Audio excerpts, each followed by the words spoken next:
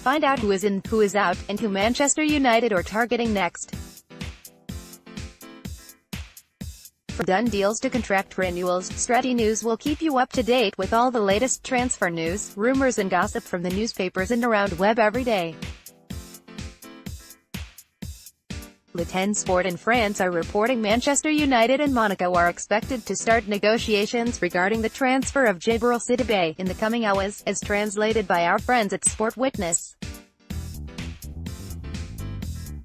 We need a new right-back to compete with Antonio Valencia for a starting spot and to replace the Ecuadorian once he retires.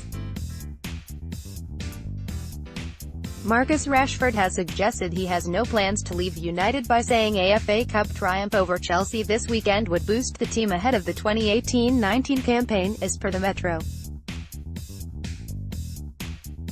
Read more: Man Utd and Chelsea on alert as Arsenal prepare sale of 27-year-old midfielder. The Guardian reporters Jamie Jackson and Jacob Steinberg say Mourinho is targeting Ajax's Justin Kluivert this summer, with the 19-year-old favouring a move to United.